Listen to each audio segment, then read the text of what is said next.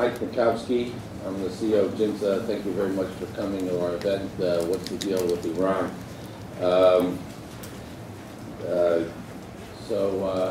This is our first time, actually. We did a lunchtime event, and I think it was a good idea. This is the reason for the purpose of this event is several-fold. One we're releasing today is you've got up front, or take it on your way out, our Gemunder Center Iran Task Force report on the assessment of the interim deal on Iran. And as you probably all know, the deal was just signed and it was implemented on last week on January 20th. Also, President Obama's State of the Union address is tomorrow, and undoubtedly he's going to discuss Iran. Of course, Secretary of State Takeyh talked about it in Davos just last week, so there's a lot of Iran news going on right now, and we wanted to to share our views of this deal.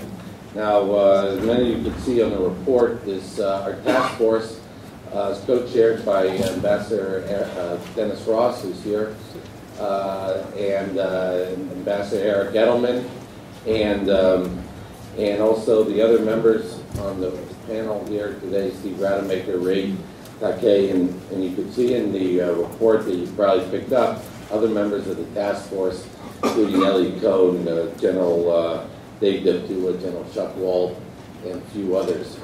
I also want to acknowledge the presence of JINSA's chairman, Michael Nachman, here today. He's coming from New York. So let me just briefly, before I turn it over to the panel, let me just briefly review a few key highlights of the report. I know everyone in Washington reads every word of every report that's ever put out, but I'll just take stuff from the executive summary, which is rather novel, and just highlight a few key points. We believe the JPA, the Joint Plan of Action, is deeply flawed because the combination of interim and final concessions it contains undermines the effort to prevent a nuclear Iran. In our previous report, and we held a panel discussion on that several months ago, in our previous report, in the run-up to Geneva, we laid out 6 main principles that we thought for any acceptable deal, and we believe that the interim deal that was just signed to implement on January 20th violates most of those 6 principles. And those 6 principles are: Iran needs to resolve outstanding international concerns, it has to adhere to its international legal requirements, it has to roll back its nuclear program, there has to be in place in Iran a strict inspections regime. There has to be clear deadlines for Iran to uphold its commitments so it doesn't run out the clock. And the U.S. needs to negotiate and enforce any deal from a position of strength to make it unmistakably plain to Tehran that is the most to lose from failure of diplomacy. Now, the aim of this report is to show where the agreement falls short of these of our 6 principles, explain the risk generated by these shortcomings, and try to provide some recommendations for pursuing a final agreement to prevent a nuclear Iran. As we made clear in our previous reports, this task force continues to believe that the optimal outcome would be for Iran with no enrichment capability whatsoever. Now, some in our task force believe that the only acceptable deal is one that involves the complete dismantlement of Iran's military nuclear program. But there are some in the task force who believe that that's no longer practical or feasible and are willing to and reluctantly accept a very minimal Iranian nuclear program. I know that will be discussed in the panel. Given that the JPA grants Iran greater concessions than it extracts, and considering how close Iran is to nuclear weapons capability, we believe that a final permanent deal that fulfills our principles must be put in place as soon as possible, preferably before the JPA's 6-month interim deadline expires. Now, this will require the United States using all form of its leverage. That means sanctions, that means credible military preparations and tighter cooperation with our allies, and we believe also clear support for a military strike by our allies, particularly Israel, if they decide to do that. Now, the United States should move immediately, we believe, to impose new sanctions and consider even tougher sanctions against Iran if no acceptable final agreement is in place 180 days after the JPA's implementation, which in this case would be July 20th. At that time, the United States should do nothing that would impinge upon Israel's ability to decide what action it must take at that time, and indeed support Israel if it takes military action. I will now turn the proceedings over to our distinguished moderator, Jackson Diehl, who's the deputy editor of the Washington Post, excellent editorial page, and one of the leading foreign policy voices here in town and across the country. He'll be moderating our panel. Jackson. Thank you, Mike. I'm really looking forward to today's discussion because we've got a terrific panel here, and I think we're going to hear some different points of view about where exactly we are in moving forward with these negotiations, in spite of the fact that everyone being on the same task force. In addition to Michael, we have, as I'm sure everyone here knows, Ambassador Dennis Ross, who's the former Special Assistant to President Obama, NSC Senior Director for the Central Region, and is now at the Washington Institute for Middle East Policy. We have Steve Rademaker, the former Assistant Secretary of State for Arms Control and Nonproliferation in the Bush administration, who was deeply engaged with these issues at that time. And Ray Takeyh, who's the Senior Fellow for Middle Eastern Studies at the Council for Foreign Relations and an expert on Iran's domestic policy. So what I'm going to do is I'm going to ask a few questions, and later we'll open up for discussion.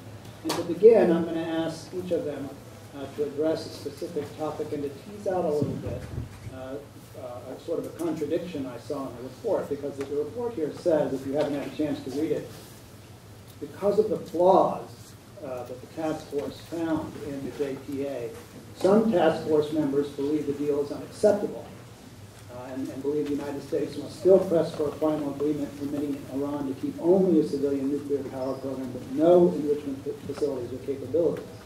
But other task force members believe the JPA, while not the best solution, provides an opportunity to test Iran's true intentions definitively with an endgame proposal.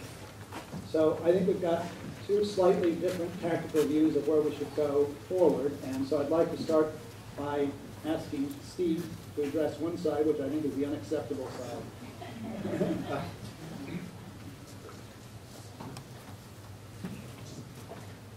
I think, is the microphone working? No. Now can you hear me? Better? I don't want to get into saying whether I think this agreement is acceptable or unacceptable, but I guess I want to focus on what I think are some of the serious shortcomings of the agreement, shortcomings that I hope can be corrected as negotiations continue. There's some good things and bad things in the agreement in the short term. Or maybe I should say good things for our side in the short term and good things for the Iranian side in the short term. The Iranians get some sanctions relief, although not complete sanctions relief. They get some assets that are currently frozen overseas will be returned to them. Those are good. They are not going to be subject to the tightening of our petroleum sanctions, and that's a commitment that they've received. So those are benefits to them in the short term. In the short term, we get benefits too, restrictions on their activities, probably elimination of half of their more highly enriched uranium stockpile. But I'm focused more on the longer term, and it's with regard to the longer term that I'm troubled by what I see in the agreement. And there are two features in particular that cause me concern. The first is, we've had this debate, and I guess it continues, about the so-called right to enrich. The Iranians insist they have a right to enrich. The Obama administration insists that there is no right to enrich under the Nuclear Non-Proliferation Treaty. And further, they insist that they haven't capitulated on that position in this agreement. I think that's a hard position to maintain, and I think it can only be maintained by splitting hairs. Because, basically, if you keep it at the level of the debate between law professors, or maybe I should say international law professors, is there a right to enrich? Has the right to enrich been recognized or not? I suppose there's one could contend that there's not a recognition in here that under Article 4 of the Nuclear Nonproliferation Treaty there is a conventional international law right to enrich. I mean, that position can be maintained, but I'm not sure, or actually I don't think that's ever what the Iranians cared about. I think what the Iranians cared about is they wanted to be allowed to enrich. Okay. Do they have a legal right under Article 4 of the NPT to do it? Is that the legal basis for what they're doing? Or is it just that they're doing it and nobody's complaining about it? I think they would be satisfied with the latter. Because once you stop complaining about it, then of course you're not really in a position to sanction them over it or otherwise try to penalize them, or we basically would have to stop pestering them about what they're doing.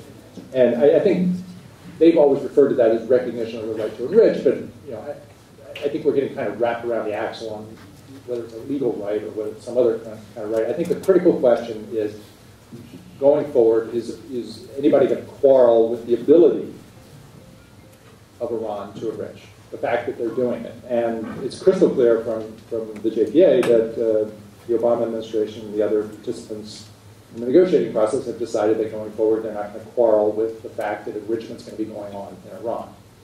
And to me that's troubling. Set aside these arcane debates among lawyers, they're going to be able to do it in the future. We're not going to object to it. I think that's a huge win for the Iranians. It's been an issue in dispute up until now, but the JPA is crystal clear that, I'll just read the language, that the long-term agreement will involve a mutually defined enrichment program with mutually agreed parameters consistent with practical needs. I'm sure the Iranians will have some practical needs that they'll draw our attention about the nature of the program they need to have.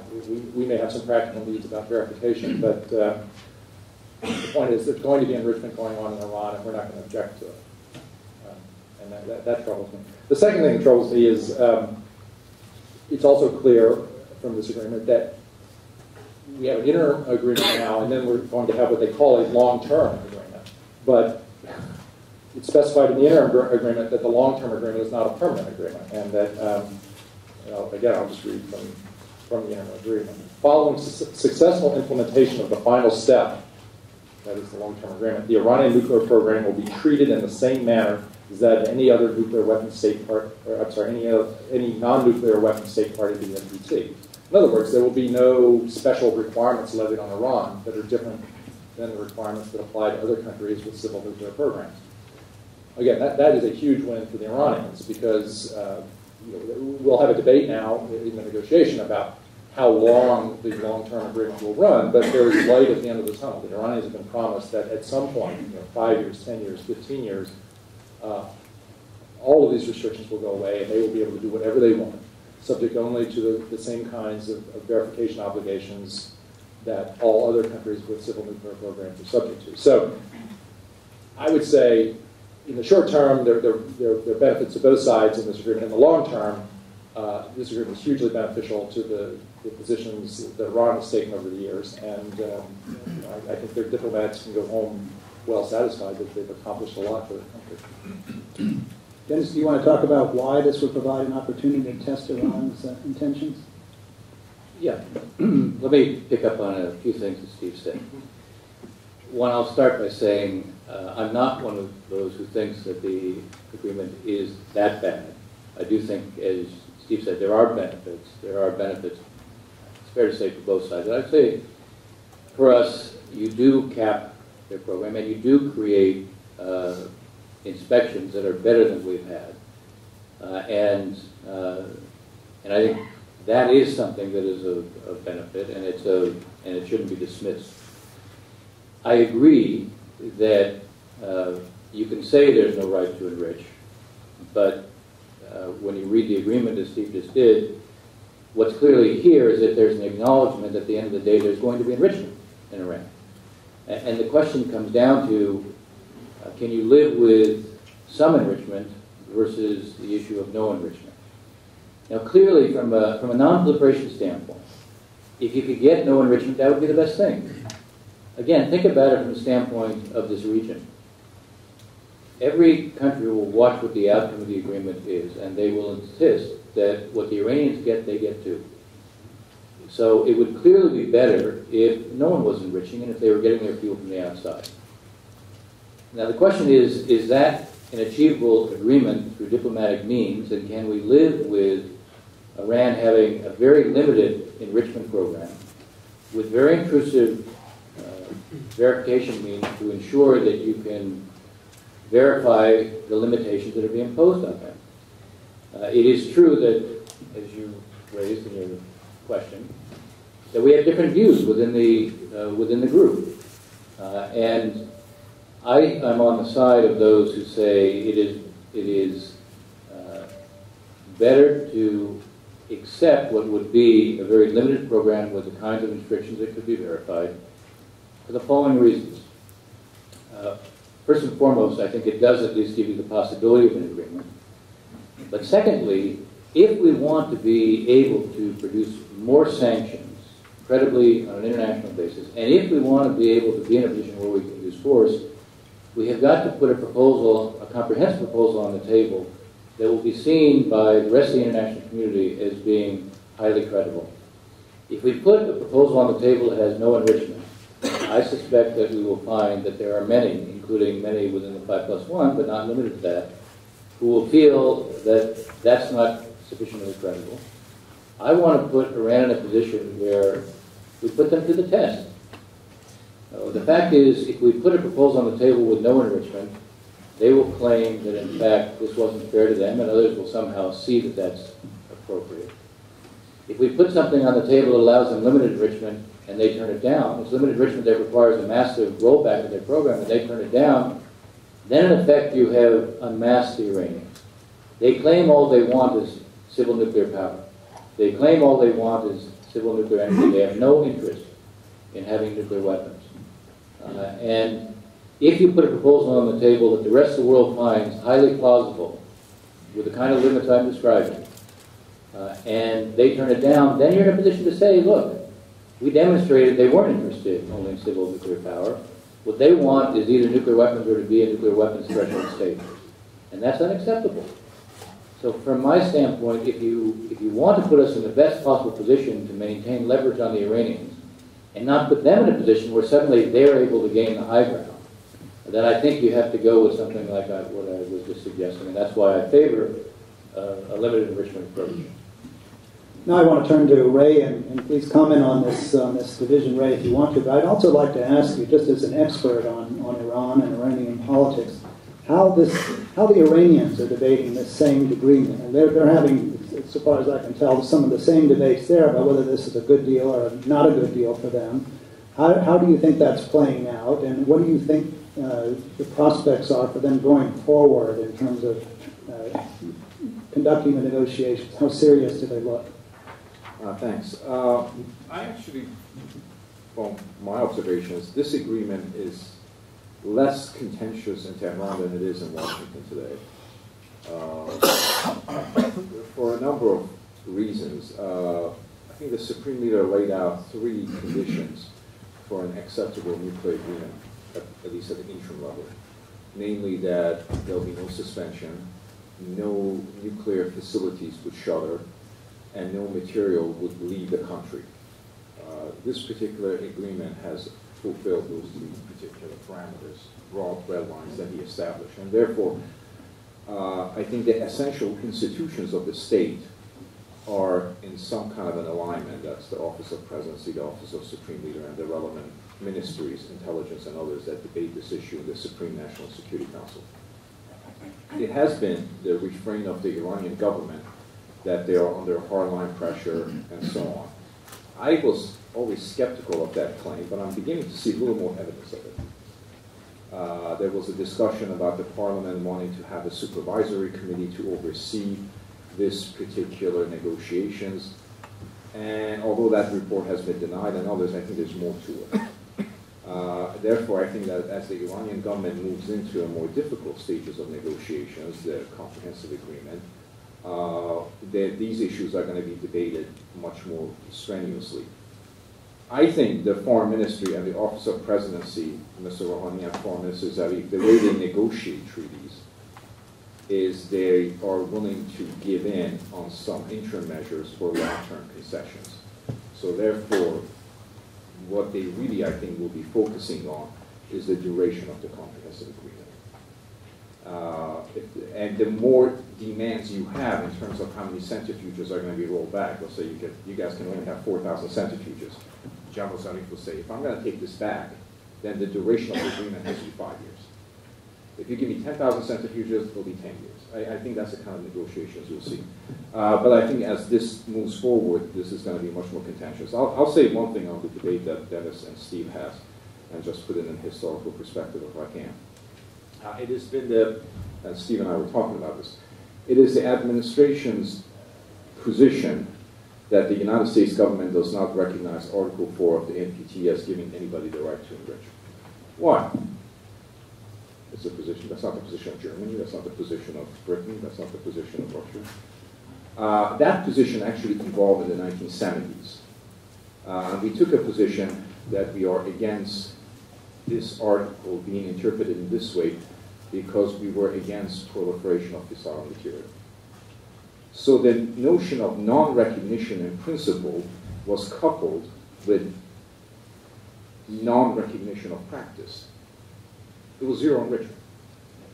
In 1980s, that paradigm becomes modified, where a number of allies, Brazil, Japan, began to enrich, and we adopted a different position, namely that we don't recognize their right to enrich, but we're not going to object to it in practice. The interesting and important thing about JPA is it has taken that paradigm that was previously applied to allies and has applied it to adversaries. And that's what's so important about JPA. It is an important landmark in 40 years of American counterproliferation policy. And that's something that has already happened, and that's the fact of life. But going back, I think this agreement, as you go forward, will be more contentious within Iran. And I think JPA does introduce an important landmark in American counterproliferation and nuclear policy. Thanks. I want to explore a little bit deeper this question of enrichment versus non-enrichment. And I want to do it by bringing up a phrase that you see throughout this report, and seems to be, and I want Michael to start with this sort of central idea they were working with, which is undetectable breakout capacity. And the report seems to be centered a lot on how do we stop Iran from obtaining an undetectable breakout capacity. And so I wonder how enrichment versus non-enrichment actually fits into that. Because, you hear people often make the argument here that what we're really talking about is time and inspections. That you can't take away Iran's knowledge of how to enrich uranium or how to build a centrifuge, or for that matter, how to build a nuclear weapon. So the question is, how far do you push them away from building that weapon, and that's the breakout capacity, and how rigorous are your inspections so that you will know, so that any breakout they attempt will be detectable. So I wonder if that's what you're worried about, breakout capacity and whether it's detectable or not. Why does it matter in the end of the day whether they have 1,000 centrifuges or 0 centrifuges? And Mike, could I ask you to start and just explain to us a little bit this concept of undetectable breakout capacity and why that seems to be so important to the task force? Yeah. All right. Thank you, Jackson. Could I just say one thing about the discussion before, and then I jump on this? Yeah. I'll just say one thing, just about why I think this was a bad deal, is that we call it deeply flawed in the report, is the administration has made some arguments of why they felt an interim deal was necessary, but it seems to me whatever deal we have now whatever leverage we have now will only get weaker, and therefore the deal, it undercuts sanctions, they get sanctions relief. It's clear that the administration talk about military options is not credible. No one believes it. Their hostility or opposition to sanctions legislation now has also undercut our leverage. I think that it stands to reason with their economy going to improve with the sanctions relief, with no other levers that we're using right now, that whatever deal this deal, the 6-month deal, will then be renewed as it talks about. So the Iranians will have more time to build up, and this will be a segue to answer your question, they'll have more time to build up their stock of 5%, 3.5% enriched, and meanwhile, endangering and endangering the whole sanctions regime. I just don't understand from a negotiating standpoint. I know Dennis wrote a whole book on this, so maybe at some point you could raise it, but why you would want to do an interim deal when your leverage is much more now than it will be in 6 or 12 months. It just seems like we've just weakened our position, and that that whatever deal, if there is a deal, and it's very unlikely there will be a permanent deal, whatever deal that emerges, if there is one, will be significantly worse than we could get today, if there is one today. Meanwhile, we're undercutting the legitimacy of the military strike by our allies, particularly the Israelis, and I think that's the one stick here right now is a threat of an Israeli strike, and I think this deal, at least, it doesn't freeze Iran's nuclear capability, but it does seem to freeze Israeli action for at least 6 months. And I think that's a very bad thing. So now to answer your question about undetectable, so the issue is that, look, there are 3 parts to a nuclear weapon, or a nuclear bomb, just to clarify. So there's the fuel, there's the bomb, there's the delivery mechanism. Nuclear weapons capability is when you have all those 3 elements, but you can't even figuratively turn the screw to put them together. The key issue is, to answer your question, Jackson, is that you want to lengthen the time that they could develop nuclear weapons capability before it could be detected. Now, why this deal hurts that is because the idea is not just that it gets detected, but it gets detected and that we could act on it. So and historically, and this is not a criticism of U.S. intelligence agencies, it's a very difficult thing to do. We've never predicted before other countries breaking out, and so we would have to detect this, and we would have to have time to decide whether to act on what we found out. And you'd want to lengthen those periods of time as much as possible. And I think the deal that Dennis is referring to might lengthen it to a couple of years, which I can understand that position, certainly. The problem with this deal, however, is that they're still able to enrich under 5%. They're converting their 20%. Half of it's converted to the 5%, and the other half is getting converted to this oxidized form, which can be converted back. And unlike what Secretary Kerry, I think, said at Davos last week, it can't. He said they don't have that capability converted back, and they will not. How do we know that? Actually, it's assumed that they do have that capability. Without what capability that is, experts disagree. So I think they're going to be, and there's another element here, which we talk about in the report, is that, yes, it's true that they're not allowed to install more advanced centrifuges, what are called IR2s, but they are able to increase the efficiency of the IR1s and replace their existing centrifuges with these more efficient centrifuges. And in fact, actually getting them closer to nuclear weapons capability, and that's something that could offset some of the benefits of the plan, of the deal. So in a sense, the problem with the deal is that they're able to increase their stockpile of the 3.5%, even if they're diluting the 20%, that could be reconverted back to the 20%. And so therefore, I think time-wise, it's debatable whether this deal, one, it actually does push it back. Some experts say it pushes it back a month or 6 weeks, some say 2 months. But actually, if they improve their efficiency of their centrifuges, that could offset some of those delays. Those delays. So it could be that they get closer. Meanwhile, they're increasing their enrichment stockpile, which will allow them, if they want to at some point, perhaps, they'll have more. They already have enough 3.5% for a couple bombs. They're going to be able to have more of that going forward. So therefore, if they want to break out at some point, they'll be able to break out quicker with more and create more bombs. So I don't know if that someone answered you. Yeah, Dennis, if the goal is undetectable breakout capacity, can't you get there if Iran has 500 centrifuges? Well, it makes it a whole lot harder for them, particularly if you combine the limitations, the rollback, with very intensive, intrusive verification means, One of the things the Iranians, in a sense, don't know is what we know. You often hear about, all right, we don't know if they've hidden something, but the truth is they've never revealed their enrichment sites. They've always been revealed from the outside, and we've done that. So if you have, if one of the things you negotiate are extensive verification means that are in every link of the chain.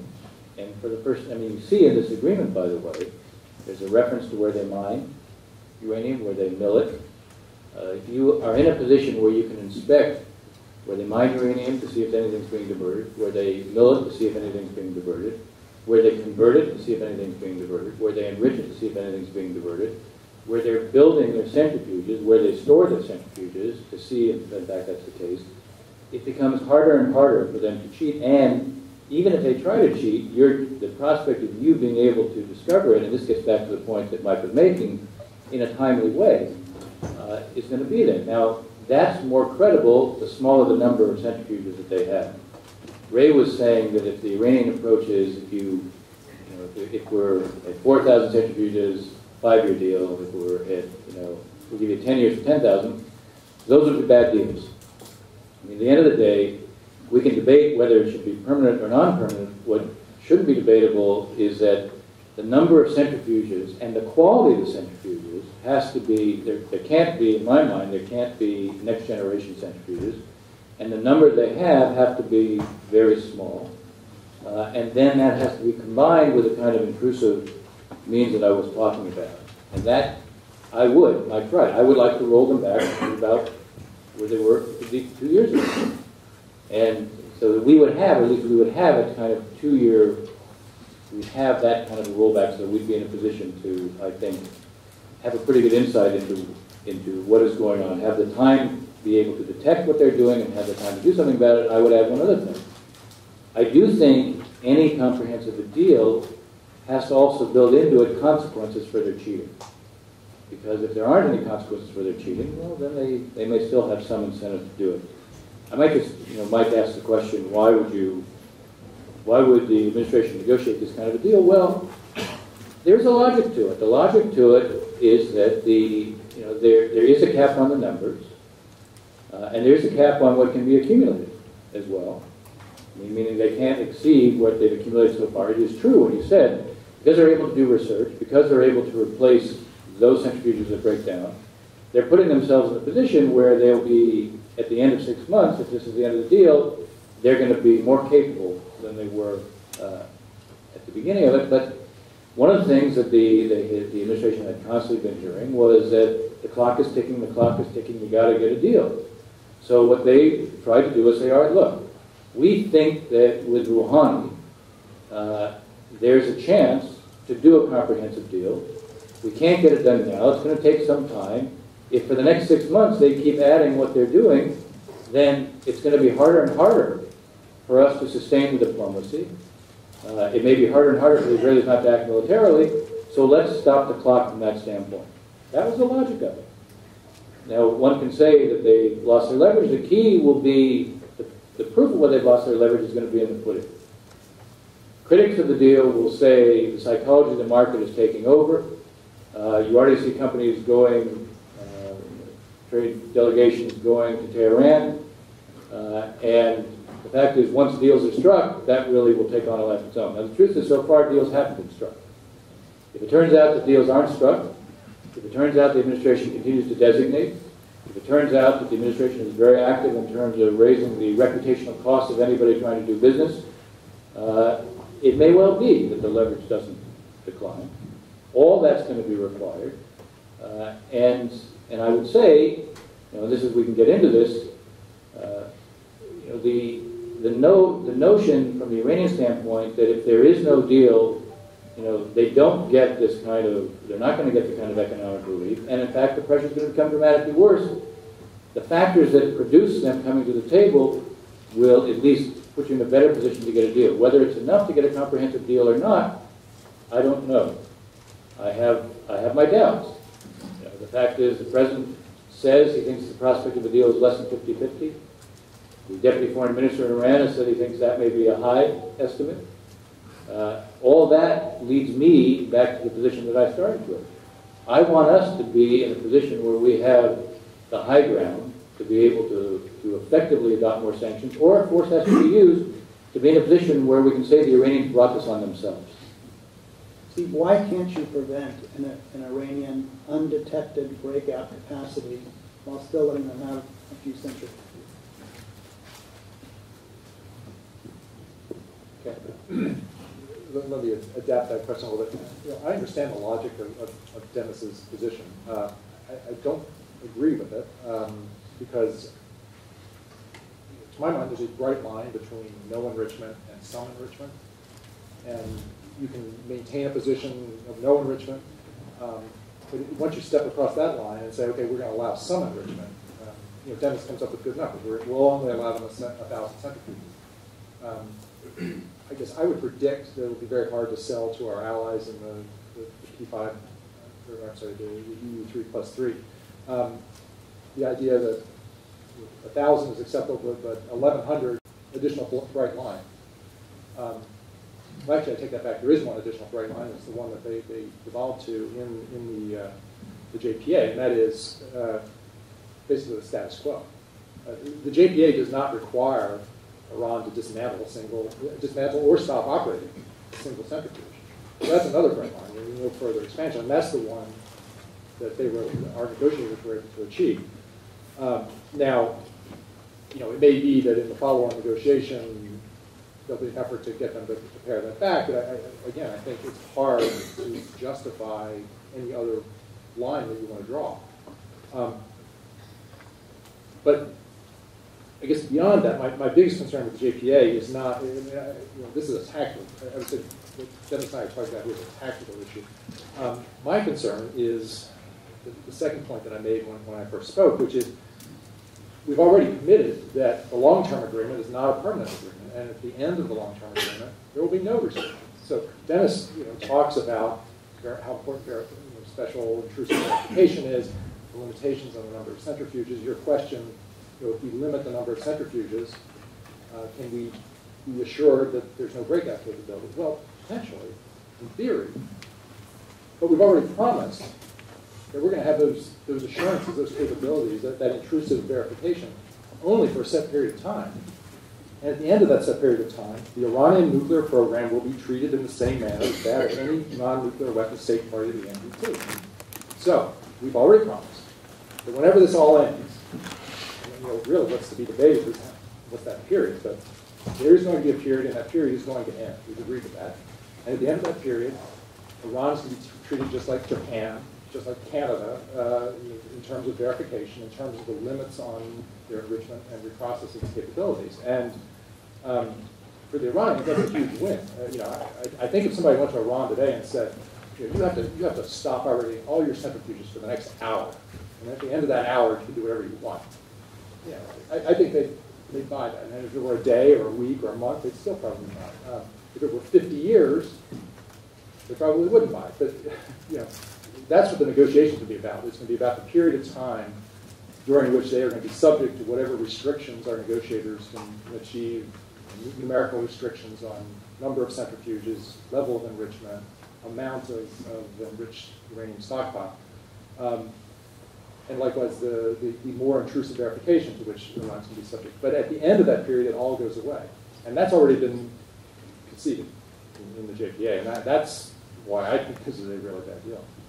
Ray, can you imagine the Iranians at the end of this process in 6 months or maybe a year's time agreeing to dismantle 12, 15, 18,000 centrifuges? And would the political traffic bear that inside Iran? Well, this is sort of a curiosity between Dennis and Steve debate. Dennis's idea of limited enrichment is 1,000, and Steve wants to go down to 0. An Iranian government that accepts 1,000 centrifuges is an Iranian government that probably accepts 0 enrichment. An Iranian government that rejects 0 enrichment is an Iranian government that rejects 1,000 centrifuges. I don't see anything in the political discourse or what they're saying. I don't have access to their private counsel that suggests they're willing to dismantle the level that is being discussed, whether 0 or 1,000. I don't see it. Now, one thing I have realized is, people have different positions, and the modifications of that take place. But I guess, Jackson, I see no evidence of it. That may be so, but in a sense, because they've made enrichment such a big deal, if they wanted a way out, we would be giving them a face saver. For me, these negotiations are about us being willing to give them a face saver, not about them giving us a face saver. So now I want to move on to the hot topic that's really exists now in town, which is, of course, the congressional sanctions legislation and whether or not that ought or ought not to go forward. As the report notes, both Iran and the administration take the position that the JPA basically rules out further sanctions while the negotiations are going on. And the administration says that applies to this legislation, even though the legislation says that the sanctions will not take effect until 180 days, so the end of the negotiations. They say you'd basically be violating the agreement and you'd be giving the Iranians an excuse to walk out, and our allies would blame us. But I want to ask each of the panel members to give your view of this, and I want to start with Dennis just because he happened to have an op-ed today, which he published in the wrong place, but nevertheless, lay out his view of what he thinks that piece said. It was only because of the link. That's the only reason. Jackson has it right. I think I believe, as I've said so far, there's no way to get a rollback deal, which is what we're talking about, a serious rollback deal, unless you maintain the pressure. And that's, by the way, that's the position of the people on the Hill. And I agree that that's right. Now, the administration's position is that if you adopt these sanctions right now in legislation, you're going to give the Iranians the more high ground. They're going to walk away from the negotiations, or even if they stay, they'll negotiate in a tougher way because of this pressure. And all of our the allies, or at least the other members of the 5+1, including the French at this point, accept that logic. And I'm a big believer when it comes to diplomacy. The key to good diplomacy is taking away excuses, not giving them. So how do you square these two? That you need to have pressure on the one hand, but you don't want to give them an easy excuse to be able to somehow make us the ones who are responsible for problems in the negotiation, not them. My suggestion, my way to bridge it, would be for the administration now to go to the Hill and say, we will agree with you on what the sanctions are going to be. In return, don't adopt the legislation right now. The administration's position right now, look, wait for this to be over. If it doesn't work, then obviously you'll be able to adopt sanctions. Everybody knows it. But that's the Congress still taking the initiative and not the administration. If the administration were to take the initiative, they would still be consistent with what they've said, because the sanctions wouldn't be adopted even in legislation. And they would be doing the equivalent of what the Iranians are doing right now. The Iranians right now are working on a next generation of centrifuges, which means the Iranians are creating a fact. Even as the negotiations are going on, the Iranians are creating a fact. There's no reason why the administration can't do the same, which is to create a fact that is equivalent, completely consistent with the terms of the agreement, and doesn't create the excuse that adopting legislation right now does. Steve, your view? I think, as Dennis has just suggested, there are lots of ways to address this sanctions issue, this desire in Congress to keep the pressure on that would not compromise or violate the undertakings of the Obama administration in the Joint Plan of Action. And Dennis has just outlined one. I would argue actually the current proposal doesn't violate the JPA because, as I understand it, currently what is being promoted by Chairman Menendez and others on the Hill are sanctions that would only take effect at some point in the future if Iran didn't follow through and negotiate in good faith on the basis of the JPA framework. So, to my mind, those are sort of conditional or potential sanctions. They're not actual sanctions that are being imposed. But obviously, the Obama administration has come to a different view of that. Now, I think, forgive me, Ray, I think you were probably going to say this, but maybe I'll steal a little of your thunder.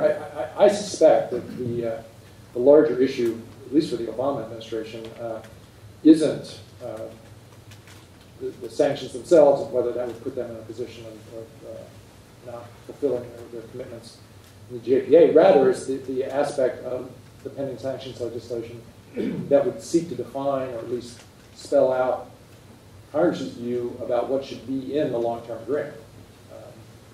And I think that, at least as much as the sanctions element, irritates the administration. I think they're in a position, they don't really want Congress's advice on what's to be in the long-term agreement. I think they want maximum flexibility to come up with whatever agreement they're able to come up with. They don't want a yardstick or benchmark to be established against which the negotiated result can be compared and found wanting.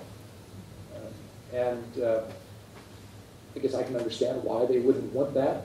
On the other hand, if what we want is not just a diplomatic agreement here, but rather a diplomatic agreement that fully addresses U.S. national security interests, then I'm actually in favor of yardsticks and benchmarks to make sure that we get as good agreement as possible. So I understand the reluctance of the negotiators to be held to any standards, but I think to the degree Congress is trying to establish standards, that's an admirable thing, and it should be supported. Ray, do you think the Iranians are bluffing when they say they'll walk away if this bill passes? I think both sides are not going to walk away from the table in 6 months or a year. This table has been set for 10 years. And given the fact that neither side sees an alternative to negotiations, I don't think either side is going to walk away. I don't think we'll walk away in 6 months or a year. I don't think Iranians will. The most persistent aspect of U.S.-Iran relationship is the diplomacy. I would say just one thing. I mean, I agree with Dennis. I think the administration should have worked it out at the Hill. That because I'm a uniter, not a divider. I'm known as that. But I would go again. I would expand the canvas. Despite all the discord and disagreement, the Iran policy has been up to JPA a bipartisan policy. I always say that when I'm asked who's the intellectual architect of the Obama administration's Iran policy, I say Condoleezza Rice. She's the one that came out with the notion of two-track policy, negotiations, and economic pressure as potentially yielding a negotiated outcome. She came up with that. Dennis didn't come up with that. Secretary Clinton didn't come up with that. No, that was a Condoleezza Rice concept. Lots wrong with it, by the way. But it was essentially a conceptual foundation that the administration inherited, accepted, and embraced. And probably implemented with more vigor and efficiency than its predecessor. All the bills on the Hill were actually bipartisan bills, including the sanctions bill of 2010, which actually stipulates that agreement, the final agreement, has to have dismantling of Iran's nuclear facility. That's already stipulated in the sanctions bill in July of 2010, which was passed by the Senate by 99-0 and signed on July the 11th by Barack Obama. In some way, the new Menendez bill is redundant to that. Just those principles have already been stipulated. I think what has happened, though, and this is very dangerous for the administration, they no longer have a bipartisan policy. And we no longer have a national Iran policy, we have a sectarian policy. And if you look at the Bush administration's record, at some point, Bush administration no longer had a national Iraq policy, it had a sectarian policy, it had a Bush administration policy. And given the fact that there was no national consensus underlying it, it quickly evaporated. The Obama administration would have been wise to sustain this bipartisan coalition if it wanted its Iran policy to survive its time in office. I don't know if the sanctions vote is going to come to the Senate or not. I suspect with procedural manipulation. Harry Byrd, his predecessor from Virginia.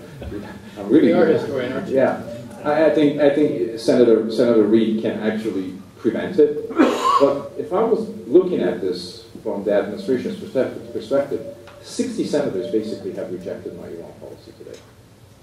The entire Republican Party, and it just didn't have to come to that. I think if they had worked this out, it would have maintained the bipartisan character of this policy. And let me just say one more thing about that. When Mr. Arakchi was asked, the Deputy Foreign Minister, whether Iran will adhere to protocols, additional protocols, he says, well, that's up to the respectful majlis. In some cases, I have to say that Mr. Arakchi is more deferential to the Parliament of Thought that is Iran's matchless than we have been to an elected parliament. And I think that's the shortcoming. If the administration wants its Iran policy to survive, I think it took a long step. Mike? Thanks. To pick up something that Ray said also, I agree with what others said before me.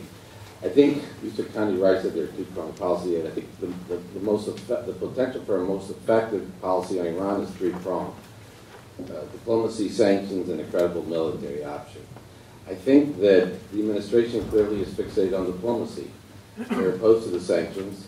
And so right now, our whole Iran policy revolves completely and solely around diplomacy. I'm not optimistic that that's going to work out. I think to take a different view about sanctions, my only concern about the debate on sanctions, Jackson, is that, and I know I support the sanctions. I would hope the Senate would let it go to the floor and it could be voted on, since there is bipartisan support for it, and I think most Americans support. But I think that there's been a bit of a distortion by those pushing the sanctions, not intentional distortion, but I think implicit, which is that because there's such a focus on the sanctions bill, it suggests, again, I think that's unintentional by the supporters, that sanctions are going to solve this problem. And they haven't. You could say they've certainly inflicted damage on the Iranian economy. You could argue perhaps they brought you Rouhani, which you could argue whether that was good or bad. I think, but they haven't succeeded so far in slowing or stopping a nuclear Iran, unless you say that sanctions got you the JPA, and the JPA is going to get you a good deal. But if you don't believe that, then sanctions haven't been successful. So I think this focus on sanctions, in a way, has been a bit distortive as well. That, if we just get the sanctions bill, now we'll solve things. I think that's the implication. I'm not saying that's stated. But that's not true either. We'll just continue where we've been going, which is, the Iranians will make progress, Dennis pointed out before, and we'll just put more pressure on them. We have to be clear, let's step back about where we are in our Iran policy. Sanctions alone isn't going to do it. It hasn't done it so far, though this would be more intense sanctions. Diplomacy alone isn't going to do it either. The key missing element in all this is a credible military option.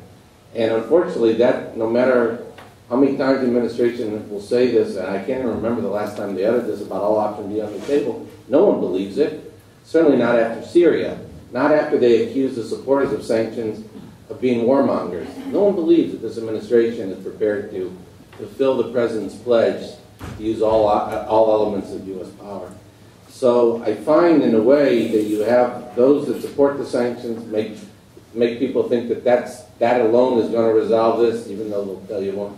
The administration is focused just on diplomacy, and yet, and I'm not saying none of us want, let's say, this to be resolved militarily. That's certainly not the first resort, but as a last resort, that's U.S. policy. And I think it has to be all three of those elements, and I think we just have to remind ourselves when we talk about sanctions about how all three of these elements have to be viable. I know there are a lot of people here, and I'd like to open it up for questions, but first I just want to ask one more thing and pick up on a couple of interesting things that were said. Ray said something very interesting. He said, in 6 months the Iranians are not going to walk away from this, and we're not going to walk away from this. Nobody's going to want to walk away from this table. And Mike said, no, but military action is part of our policy, but nobody wants military action. And yet the report that's being issued today here says, we should give this 180 days, not a year, just 6 months. And if in 6 months there's no agreement, it says we should move very rapidly, start ratcheting up the pressure, and we should step back and let Israel and support Israel if they want to take military action. The report essentially says. It struck me reading that, even coming from a relatively hawkish editorial page, that's going to be a pretty tough sell in Washington to say after 6 months. We're tipping over the table. We're giving Israel carte blanche to start military action when you're in a situation in which essentially the clock is stopped and there isn't dramatic Iranian advancement toward a bomb. So I just want to press the panel on this point of timing. Why do we need to take dramatic action in 180 days, and why wouldn't we be better off sitting at the table indefinitely rather than moving towards military action if the clock is essentially stopped? Anybody want to go first?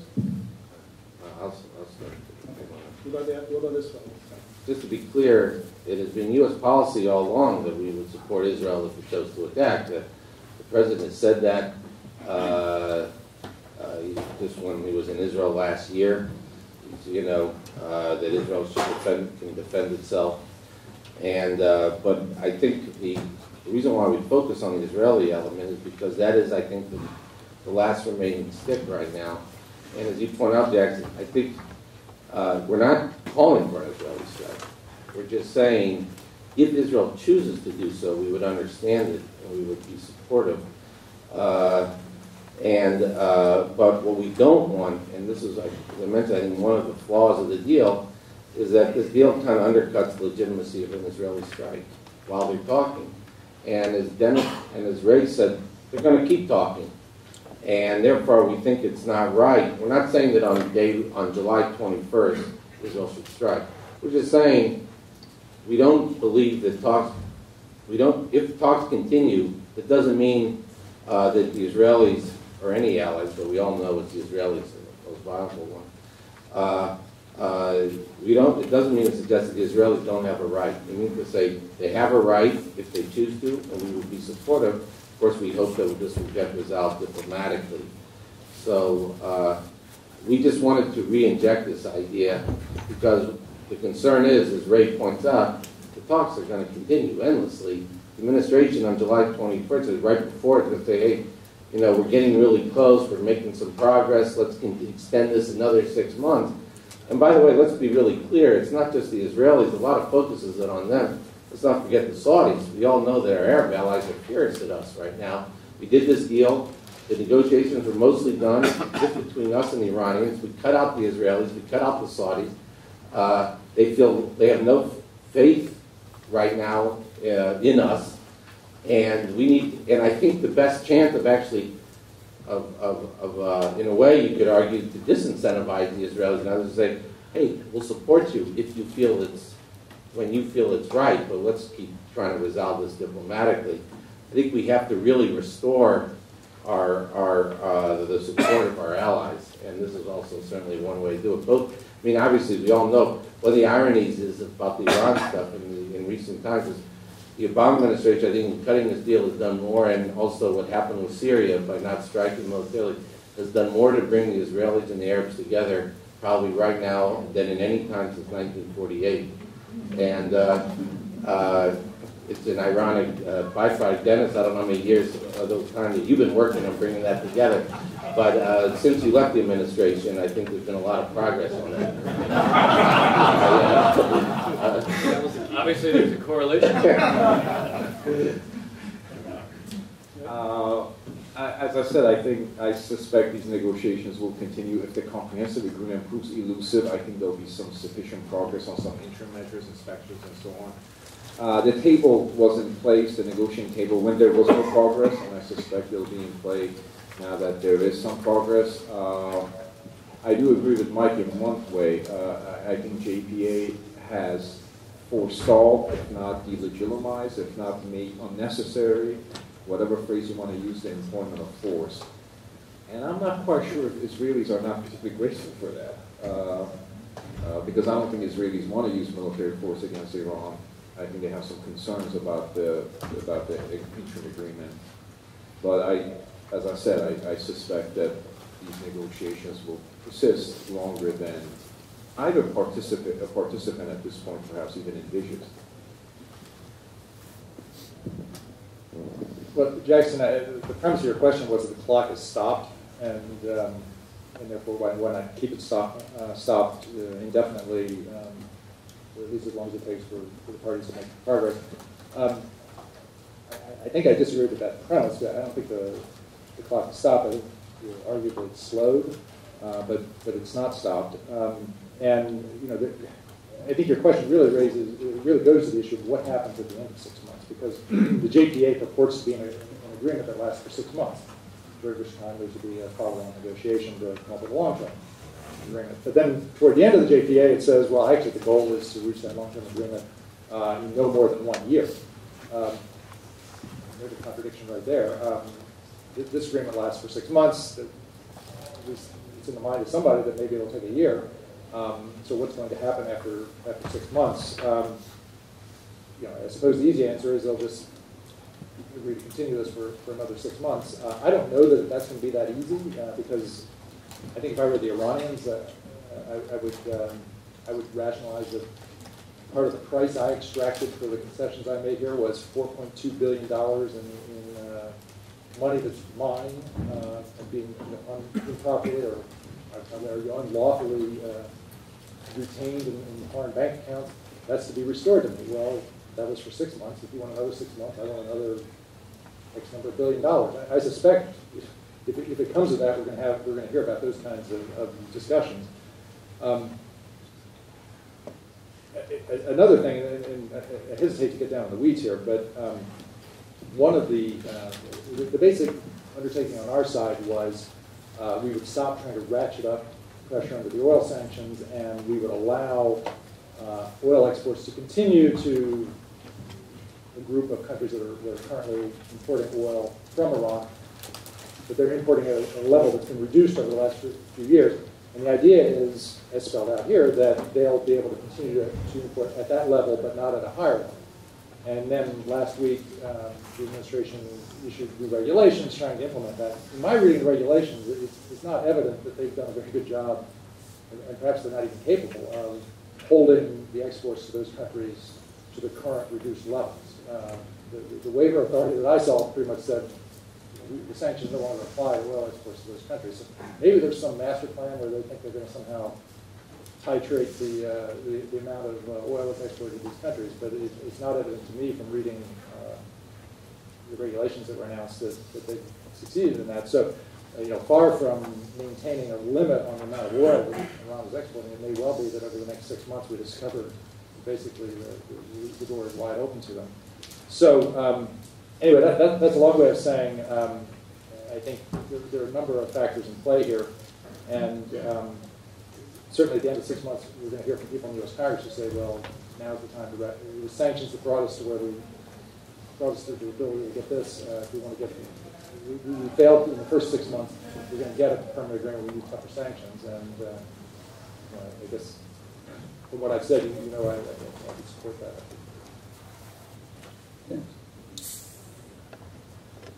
I think the essence of what you're saying, notwithstanding what Steve just said, I do think it's not automatic that it'll be renewed after 6 months, but I can see a dynamic that will create a mutual interest to do it. I do think there could be an Iranian default position. The Iranian default position could be exactly what you were leading to, which is, in a sense, try to count on the psychology of the market, in fact, working over time. Even if it doesn't work the way some of the critics say, the Iranians could wait to see if it actually will allow things to evolve that way. And then a default position for them would be, look, all right, so we've got almost 20,000 centrifuges. We have at least 1,000 of the next generation. And their attitude could be, this is an outcome that they could live with for some time because it will actually mean that they are a nuclear threshold state, and that at some point down the road, they could choose at a moment of their choice to say, all right, now we'll dash. And I think that's the reason that, in the end, is not sustainable from our end, is that that's precisely what we're saying they can't be. So if the objective continues to be, as the President has articulated, the prevention of Iran from having nuclear weapons, we certainly don't want them to be in a position that at a certain point they're able to dash to that. And so that's why I think that there's an argument to, A, maintain the pressure. There's an argument to, in a sense, to do what Mike was describing, vis-a-vis the Israelis. There's also an argument for us in terms of, Mike says that no one believes the administration will use force, and he cited the argument that's been made out of some of the White House that those who adopt sanctions right now are, in a sense, choosing the path of war. Well, as I point out in what I've written, there's a certain irony in that position if you think about it. The logic of that position literally says all right, if you take away the diplomatic option, you leave us only the war option, only the use of force option. So that actually, the logic of that argument actually says, the President means what he says on preserving all options on the table. And while it may not be believed at this point, it is something in some ways that I think the administration, ironically, ought to be emphasizing. I actually think, if it would address the Saudi, Emirati, and Israeli concerns, it might also not give the Iranians the same degree of comfort that they may have right now. And I do think, at the end of the day, the key to diplomacy being effective is that ultimately there's a coercive element to it, and the coercive element has to be believed. If the coercive element is believed, I think we actually have a chance to produce the kind of rollback deal that at least I was talking about. I think it's very hard to achieve, and I think it's probably impossible to achieve if the Iranians feel that there isn't going to be ultimately a high price to pay if they don't accept the fact that they'll have to roll back. Jackson, do you want to just add one thing? I'm sorry. Just want to emphasize this what Steve and Dennis just said. I think the key point, I think, is what you're saying. If the nuclear program was frozen, that would be one issue. But as Steve points out, it's only ever exploded. And I think, as Dennis suggests, we believe that the best chance of resolving this diplomatically if all three elements of an effective policy are viable, which is a credible military option, tough sanctions, and diplomacy. And the concern I have, and others here, is going forward is right now it seems focused just on diplomacy. Okay, I'd like to open it up. Please raise your hand to be recognized. Is there a microphone out there somewhere? Yes, we have a circulating microphone, so wait for the microphone and please identify yourself before asking your question. Yes, sir, over here.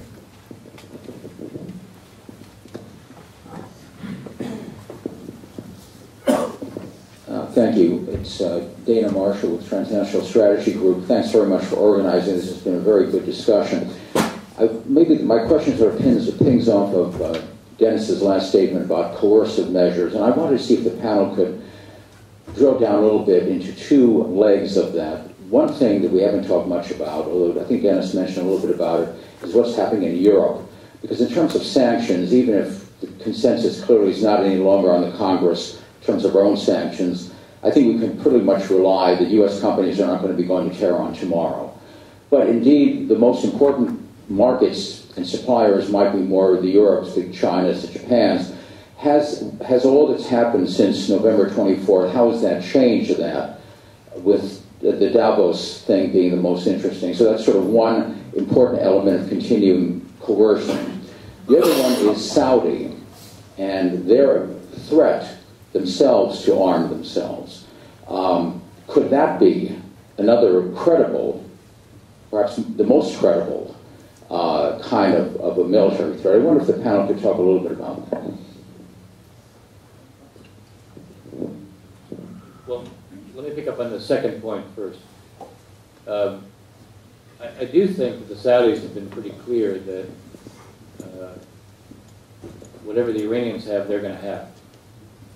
And I don't see the Saudis using force against the Iranians, but the Saudis are involved in what is a systematic process of competition across the region with the Iranians. There seems to be a kind of mutual image that they have of each other. Each sees the other trying to encircle them. And for the Saudis, this is an existential kind of struggle. We talk about the Israelis looking at the Iranian nuclear program as posing an existential threat at a certain point. The Saudis see Iran through an existential lens, not because of the nuclear issue, but because of the character of the religious competition, the competition within the region, and what they see as efforts of encirclement and subversion. So, I think that I wouldn't see them using force directly against the Iranians, but I see them continuing to pursue a policy designed to compete and try to change the balance of power within the region. On this broader question, Steve made the point about he's concerned about what the regulations are with regard to what's going to happen on oil, but I'm not seeing at this point any change. they still seem to be about 1 million barrels a day in terms of export. Now, again, this becomes an interesting thing to watch. If, in fact, that goes up, then obviously the kind of pressure on the Iranians goes down. And this is something that's measurable. This is something we can see. So those who make the case, and the administration is in the forefront of saying that the architecture of sanctions has not been changed. The limitation doesn't deal with the structure of sanctions, and what it does is it actually adds to the Iranian appetite to get the relief without providing the kind of relief they really need. And we'll be able to watch this over the next several months. If the administration argument is right, you'll see it, and if it's not, we'll also begin to see it, and then you really have to make some judgments, because then if it turns out that the argument of those who say the psychology of the market is going to take over and the sanctions will fall at their own weight, then we really will have lost our leverage. And the key is, if we're going to have an agreement, is not to lose that leverage. Yeah, you raised Danny, you raised two very interesting issues. On the first one about Europeans and when it comes to sanctions, obviously there have been a lot of news reports since the agreement was reached that European businessmen are very eager to get to Iran because they think the door is opening and they want to get ahead of the line. I think that's not surprising, but I think that's also one of the reasons that people like Chairman Menendez are very eager to keep the pressure on sanctions, because they make the argument that this sanctions regime was very difficult to construct. It took many, many years. The Iran-Libya Sanctions Act passed in 1996. We are 18 years later, and it took a long time to construct it. It can probably, if the momentum is lost, it can start to fall apart very quickly, and that's a concern that people like Chairman Menendez have, and they have evidence to point to. Press reports that come out. On the Saudis, I don't know if you're talking about the author reported the threat that reported by people like Dennis that the Saudis would seek their own nuclear weapon if Iran got a nuclear weapon. Let me turn that a little bit and say, I mean that's obviously something to pay attention to, but I also think we need to be mindful that there is a competition in the region, and I think the other countries aren't going to be left behind, those who feel threatened by Iran. And there's some history here that's relevant to me. For about a decade after Russia announced it was going to complete the Bushehr civil nuclear power reactor for Iran, the position of the United States government under the Clinton administration and for the first half of the Bush administration was we were opposed to that. We didn't want Iran to have a civil nuclear power plant. They had all this oil. This was obviously part of the weapons program. The country with that much in the way of hydrocarbon resources, they couldn't possibly need a nuclear power reactor. And throughout that period, the only nuclear power reactor we were talking about in that part of the world was 2004, 2005. The Bush administration decided, and I was there at the time. The Bush administration decided, we're really losing on this Bushehr thing, and what we're going to focus on is enrichment. And we think, for some of the reasons that Dennis made about building, holding your coalition together, we will retreat on Bushehr because we think that'll strengthen our position to fight on the enrichment issue. So the Bush administration retreated. So okay, we no longer have an objection to a civil nuclear power reactor in Iran. What we object to is enrichment, and almost instantaneously, the United Arab Emirates announces, civil nuclear power is something we've been really interested in, and we want to establish a program. And you know where that program is today. The Saudis have since put out a lot of feelers about a civil nuclear program as well. Where we are today, what the JPA is a further retreat in U.S. policy. Bush retreated on the Bushehr reactor, and Obama's clearly retreating on the question of will Iran be able to enrich. Do we actually think that if we agree that a country like Iran can be trusted to have an enrichment capability, that the other countries in the region are all going to say, well, that's okay, we don't need one ourselves? I guess I'm a little bit skeptical that just looking at what happened with the UAE, I kind of expect that somebody's going to step forward and say, we'd like enrichment too. And then what's the U.S. position? we only trust Iran. You're an ally, we can't trust you. In fact, it has been the position of the U.S. for a decade now to try and discourage enrichment, not just in the Middle East, but all over the world. I think that entire policy is in tatters after this arrangement with Iran, because I think it becomes untenable to go to friends of the United States and say, as a good global citizen, you shouldn't seek enrichment. We only trust countries like Iran. Friends of America can't be trusted. I just don't think that's a tenable position. So I wouldn't look just at the nuclear weapons issue. I would look at what happens across the board and other countries seeking to keep up with what Iran is given under this and other agreement. Jackson? Yeah, the thoughts? Do you mind if I just add one thing? Just quickly, I think, so just to clarify what Steve said, I think to summarize, one thing I would add, what's at stake here is not just about preventing nuclear Iran, which is an enemy of the United States, less so it seems like recently. But it's also that we want to prevent a nuclear Saudi Arabia and so on, and that's not in the it's not in the U.S. interest either, even though the Saudis are our allies, for them to have nuclear weapons.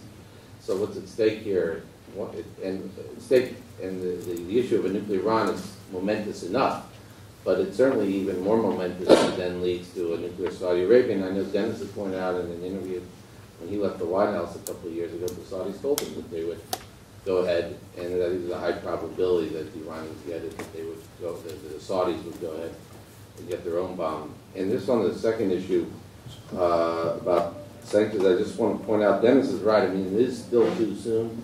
Although I saw some reports that suggest that oil exports are starting to spike up in January, but it's still too soon. The month isn't over yet to know that.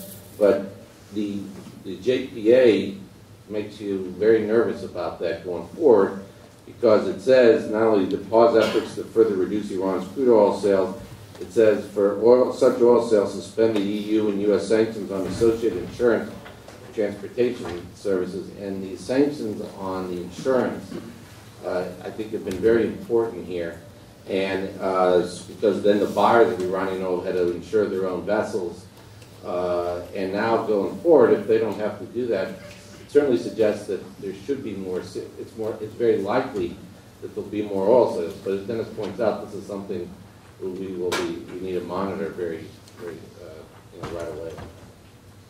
Yeah, let's get in a couple more questions. Yes, sir, at the end here.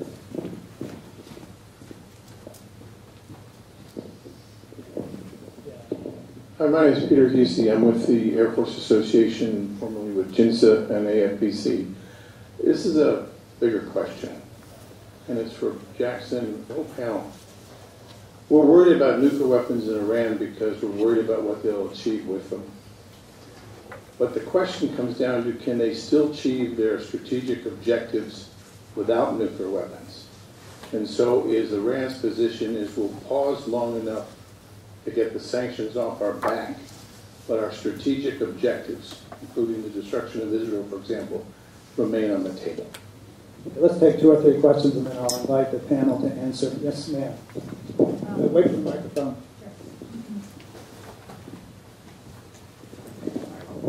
It's okay. My name is Vita Charo. I'm a private citizen. It was sort of a meta question, and that is, it seems to me that the administration has chosen to negotiate from what appears to be a position of weakness rather than a position of strength. And I'd like to know why this is. In the back.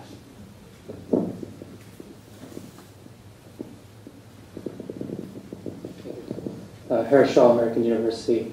So in 2013, in November actually, the Israeli military released an assessment that said that in effect Iran was a nuclear threshold state, and that they haven't decided basically whether they want to create a nuclear weapon or not. U.S. intelligence also confirms that assessment. So I know we're talking about extending time on the clock, but the political decision in Tehran, according to U.S. and Israeli intelligence, is that the decision hasn't been made yet. So I'm kind of wondering, like, how are we playing with the larger question of, do they even want a bomb? Okay, let's stop there and have some answers. I thought the first question was particularly interesting because it goes to the question: is Iran looking for a bomb, or are they looking for hegemony in the Middle East? And can they get the latter without the former? And that's something I know Ray has written about in the Washington Post. So why don't we start with It must be true then. I think it's been a sort of a constant. Iranian objectives have a greater say in the political developments of the region, going back to monarchy for years. The difference was the Shah thought that Iranian predominance is something that has to be negotiated with the United States, while the Islamic Republic believes that Iranian predominance is something that has to come in defiance and confrontation with the United States. So the objective has remained somewhat the same, but the manner of expression of it is different. I would say some of the discussions that have taken place here and in negotiations, and I know Jackson has written about that in Washington Post, is like, we're talking technical enrichment. All these issues are playing themselves out in a region called the Middle East. The region today is divided in a new Cold War, pitting Saudi Arabia against the Iranian bloc. It's a Cold War underwritten by sectarian identities, which means it's likely to last longer. Syria is the wellstone of this particular conflict.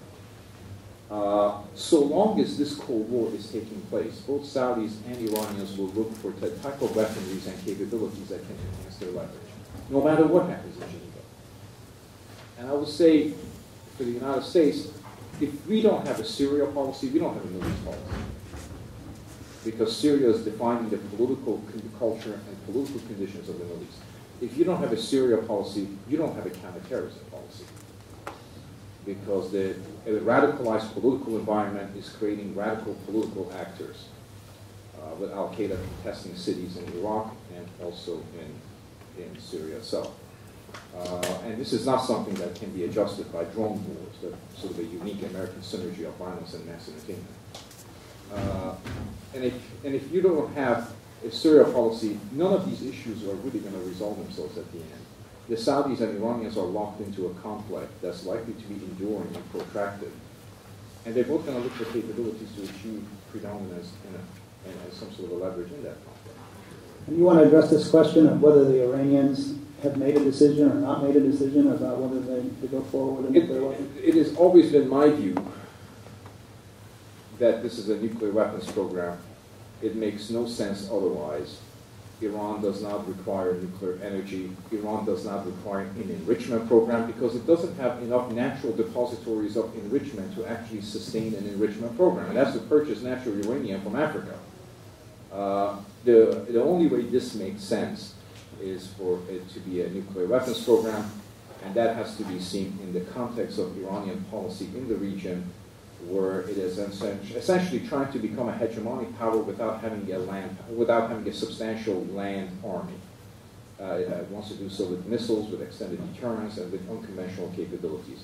Today, in the Middle East, and particularly in the Gulf, there is an unconventional balance of power that is unlikely to be adjusted by Iranians. They cannot have enough sophisticated weaponry the way the Saudis and others do, because the Saudis and others have access to the American market and the European military market.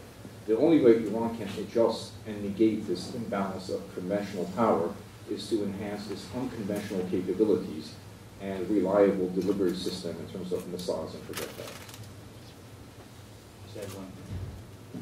If you look at Fordo makes no sense to be a commercial facility for enrichment. If you look at Iraq, it makes no sense to be building a heavy water plant if you're interested in generating electricity. And the only thing I would add to what Ray had to say is that the one other way the Iranians obviously compete is not just through the unconventional in the sense of nuclear weapons, but obviously they use militias. This is part of what they're doing throughout the region. It's Hezbollah, it's Kataib Hezbollah. If you look at Syria, just as an example, the numbers now of extreme Shiite militias in Syria may actually outnumber those who are associated with Al-Qaeda. I'm also going to comment on this last question. There's a difference between having a nuclear weapons program and having a nuclear weapon. have a nuclear weapons program that gives you everything you need to have a nuclear weapon without actually turning the last screw and testing it and demonstrating to the world that you have it. And if I understood the question correctly, it was, there's doubt, there's a suspicion they haven't decided whether to have a nuclear weapon. But for the reasons that we just pointed out by both Dennis and Ray, I don't think there's any doubt about Iran having made a decision to have a nuclear weapons program, because that's the only explanation for all the things that we see taking place in Iran. And whether they will take the last step or not is is something that I think remains to be seen.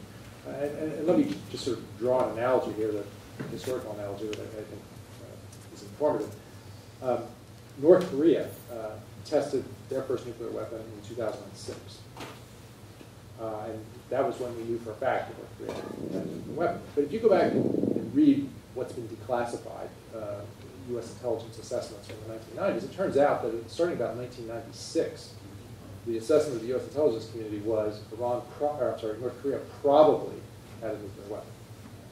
Okay? We didn't know for sure, but looking at the program that they had in place and what we suspected about, and we had less insight into what was going on there than we do with Iran, but the assessment was they probably had a nuclear weapon. Now, I don't know whether they actually had the nuclear weapon in 1996, but at some point between 1996 and 2006, they actually acquired one. And they actually tested it in 2006. But my point is, for that 10-year period between 1996 and 2006, if you're the President of the United States and your intelligence community is telling you they probably have a nuclear weapon, how do you treat them? I mean, do you say, well, okay, there's some doubt, so we're just going to proceed on the assumption they don't have one? I mean, no. I mean, to the contrary, the intelligence community is telling you they probably have one. You're going to have to treat them as if they did. And there can be some important strategitic benefits, security benefits to a country if it's treated by other countries as if it has nuclear weapons, whether or not it actually has it. I think a country like that is going to get a little bit more deference from its neighbors and from the great powers if they're afraid that they're dealing with a nuclear-armed country. So Iran, I'm not aware of an assessment today that they probably have a nuclear weapon, but the assessment that they could have one in short order if they wanted it, which is what this whole discussion about undetectable breakout is about, is essentially the same thing.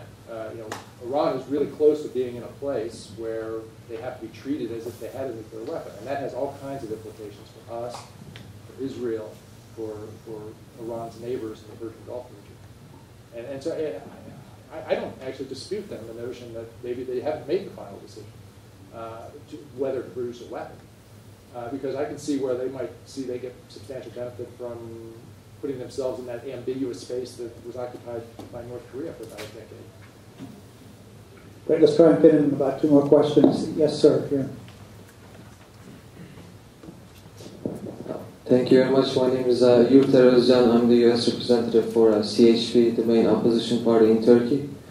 I actually wanted to ask a question on Turkey. I mean, it's now clear that Erdogan's government has helped Iran defy the sanctions for many years. What will the U.S. administration do to ensure that Erdogan's government doesn't undermine these talks again? Thanks. Yes, sir, in the front. Wait for the microphone. Stuart Sloan, the American Jewish International Relations Institute. My question, I'm a little perplexed about the 3 prongs, the sanction diplomacy and the military option. The administration talks about how successful the sanctions have been, yet for years they've opposed most congressional efforts to pass sanctions legislation, including the most recent one on the table. So I'm not clear why they are so reluctant to use that weapon, using the word advisedly, when at the same time they're not particularly interested in the military option. If somebody could explain that. The other question would be, on the military option, would there be ways to enhance the credibility at this point without actually using it? I know, for example, a few months ago, the Defense Department invited journalists to see the test of the 30,000-pound bunker buster bomb that presumably could take the whole top of Fort Mountain off. But I wonder if there are any other ways to leaking information or something that would enhance that credibility. Behind, pass the microphone to the man behind you. I'm interested in... Give your name? Singer. I'm interested in whether the red lines are precise enough so one can tell whether Iran is violating an agreement. I note, for example, that in your brochure on the task force and the plutonium, it relates to activities relating to the reactor. That's very vague. I can construe this narrowly as meaning activities that affect the reactor itself, the nuclear reactor, the heavy water reactor, or it can be activities that affect anything that has to do with the production of plutonium. And I'd like to know how one sets these red lines precisely and how the task force hopes to deal with these issues. Okay, let's have one last round of comments from the panel. And then let's left to right. Dennis, you go first. Look, I think on the question of Erdogan, the administration, since it is emphasizing how important it is to preserve the architecture of the sanctions regime, if it looks like Turkey is defecting more in that regard, I suspect that you'll probably see some increasing efforts made to ensure that they don't. There were very strong efforts made with the Turks over the last couple of years to, specifically with identifying particular Turkish banks that were behaving in a certain way. So I suspect you could see more of that. On your issue, the last question that was raised on the issue of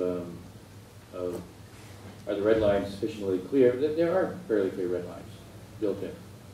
I mean, to take one example, there can't be any delivery of heavy water. There can't be. I mean, there's specific criteria that are built into the agreement that relate to that plant, and all those particular activities are identifiable. They're not vague. On the question of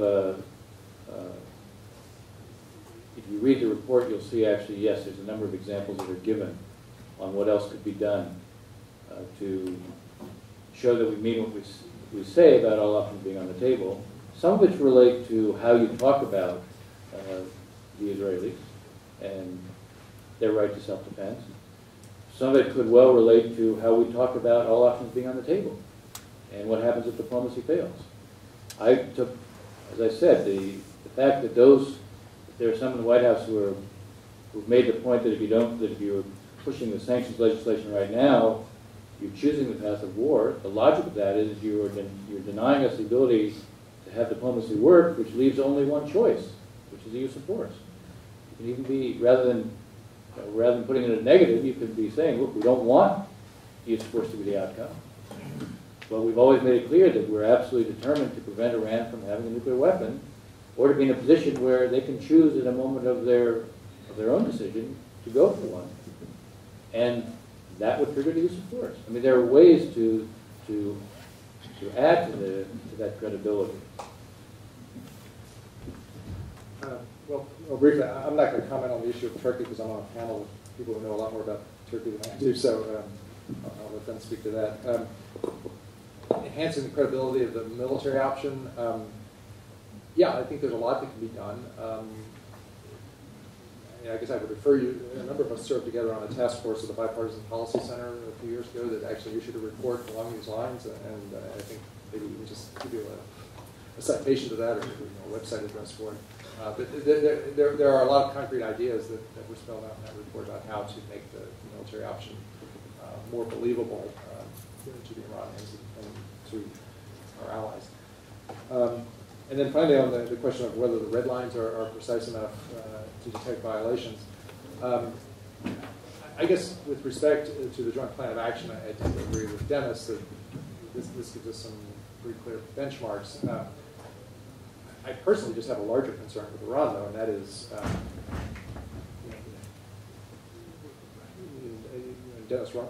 Donald Rumsfeld's words. We only know what we know, but we don't know what we don't know. the Iranians have a history of concealment, and most of what we know today about their nuclear, we call it nuclear weapons program, was not revealed by them. It was not declared by them initially to the IAEA. It was leaked through intelligence. Somebody found out about it and leaked it. But previously secret activities were revealed. If there's not today some sort of covert nuclear facility of some kind in Iran, it would be the first time in 20 years. There hasn't been a covert nuclear program somewhere in Iran. Now, maybe there isn't one today. Maybe the revelations have all been exhausted, and then there isn't anything more to be revealed. But again, that would be the first time in 2 decades if that's true. I'll just say a few things about the issue of the use of force, because I think the assessment on the use of force has less to do with capabilities than with intentions. The American capabilities are granted, but the intention, I think, would be subject to some sort of a doubt at this point for a variety of reasons. Number one, this administration is similar to previous administrations, really going back to the Cold War, that have suggested that the problems of the Middle East are intractable and frustrating. However, this is the first one that has implied they're not important. And with the discussion that we're going to leave behind the wars in the Middle East, a place of intractable and unimportant conflicts, irresolvable conflicts, and move toward Asia, where there's commerce and opportunity and so on. So that kind of a notion of pivoting away from the Middle East militates against initiating new conflicts in the Middle East, particularly with the determination to enter two wars. I would say around 2006 and 2007, Iranians took the use of force very seriously by the Bush administration. I only know this in retrospect, like I know most things. With the now you see the appointment of General Jafari, because the Iranian perspective at that time, the strategic doctrine was, the United States will no longer invade and occupy countries as it did in 2003 with Iraq. Its model of use of force, it goes back to the Gulf War, the first Gulf War of 1991, whereby it uses overwhelming force and hopes for regime change. And therefore, General Jafari had command, the current head of the Revolutionary Guards, to develop what he called the mosaic defense. The mosaic defense means Iran will no longer have a central command and control center, but have 31 command and control centers. So if you knock one off, the system can still survive. They didn't have to worry about the Bush administration taking military action against Iran as it came out, as it turned out.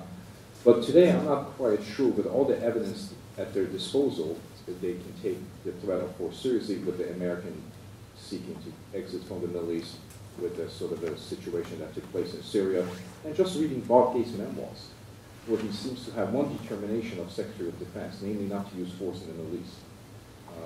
That sort of comes across in terms of their calculations as well. So it's not a question of capability. At any point, even in aftermath of the Iraq departure, we have about 28,000, 30,000 forces in the Gulf, 40,000 forces in the Gulf, but it's just a question of the willingness to employ that leverage.